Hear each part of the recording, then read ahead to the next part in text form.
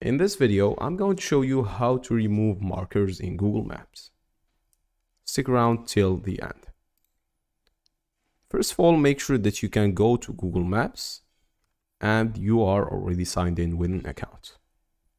You can use both phone, tablet, or computer, it's the same process. Go ahead to the menu and then choose your places. In this, you will be able to be prompted in this page. Click on Maps.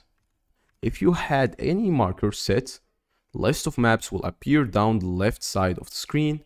When they do, click the title of the map containing the marker that you want to remove, and then drag the map until you find the relevant marker.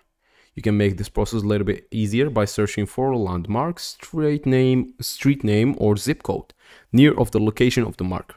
When you have it on the screen, click the red edit button from the menu on the left and then click the marker to reveal the editing options. Click delete link in the lower left corner of the dialog box and you will be good to go. So here is a marker, for example. Let's go ahead. Let's save it.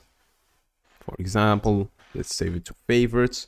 And then what we can do is click X, go back here, menu, my places or your places, go to either lists or maps. Since I already saved this in lists, sorry, I'm going to find it under the favorites and then I'm going to be able to click on it and then click back here and remove it by clicking on favorites. That's basically it, and goodbye.